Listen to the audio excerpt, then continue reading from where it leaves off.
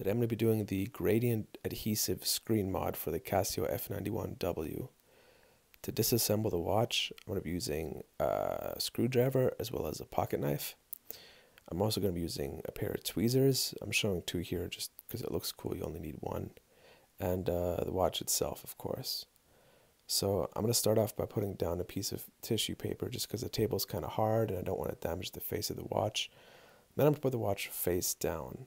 I use a Phillips head screwdriver, a fairly small one, to unscrew the 4 screws on the back of the case, which you're going to see me do now here.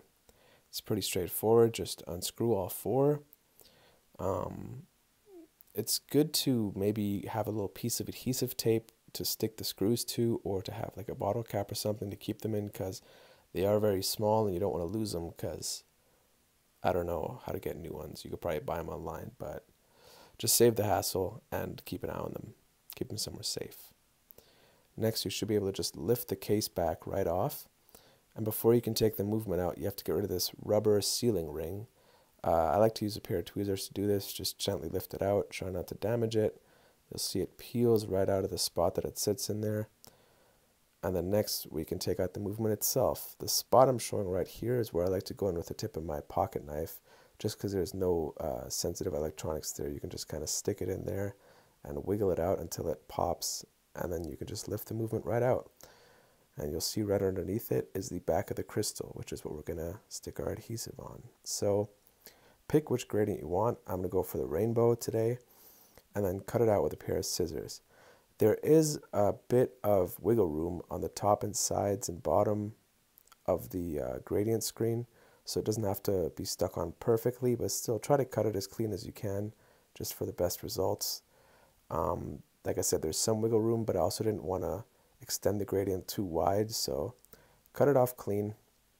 Then hold it next to your screen and decide which side you want to be up and which side you want to be down. Once you have that figured out, grab your pair of tweezers, and this is actually very finicky. It took me a couple of minutes to get underneath it, but I just cut that part out. So you just want to get underneath the screen with the tweezers and peel it off. It's important to use tweezers for this, otherwise you can get fingerprints on the back of the adhesive that do show on the final product. So next, I'm going to carefully line up this adhesive screen with the crystal opening, and I'm going to get it straight, as straight as I can. And as you can see, I'm kind of just rolling it on here from left to right, pressing it with my finger as I go along to make sure it's sitting flat and straight and clean. And now I'm just going to turn it around, take a look, make sure there's no air bubbles or any excess adhesive showing. And then I can just reassemble it. Make sure that all the buttons when you're reassembling are pushed out, so the movement should pop right back into place. Take a minute to make sure that you put your rubber sealing ring on right. It should just kind of sit right in the little groove that we took it out of. You'll know that you did this part right when you put the case back over top and it sits flush. If it's kind of raised in some parts, then your rubber ring probably isn't sitting right. But in my case, I've done it before, a couple attempts. So yeah, now I can just screw back in my 4 screws and I'm done. That's all there is to it. So thank you for watching, and enjoy.